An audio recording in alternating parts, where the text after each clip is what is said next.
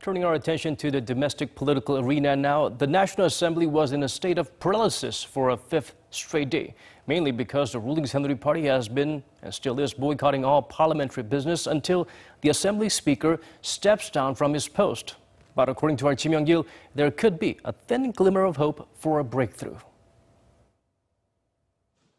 The ruling Saenuri Party opened the door to talks with the opposition parties on Friday.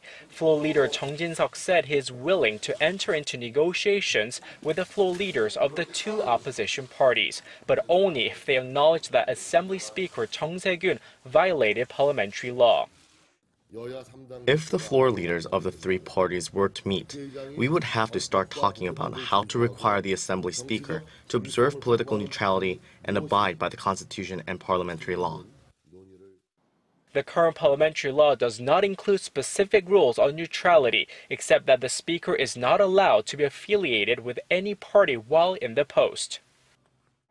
The ruling party says Assembly Speaker Chung abandoned his neutrality by helping the opposition parties pass a dismissal motion last week for the sitting agriculture minister.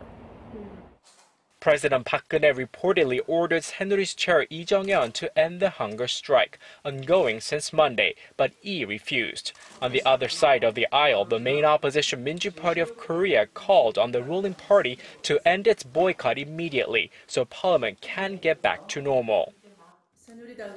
We urge the Saenuri Party to end its boycott and return to the audit. When it comes to people's livelihoods, there cannot be a ruling or opposition party. The Minju Party will carry on with the audit. The minor opposition People's Party said this time the ruling party has gone too far after the ruling party filed petitions against the Assembly Speaker to the Constitutional Court and the prosecution. The ruling party chair is continuing his hunger strike, and the party has even filed charges against the Assembly Speaker. This is just not right. Park also said it is time for Assembly Speaker Chung to express some kind of regret for the current parliamentary impasse and that he should try to talk with the ruling party. Ji Myung-kil, Arirang News.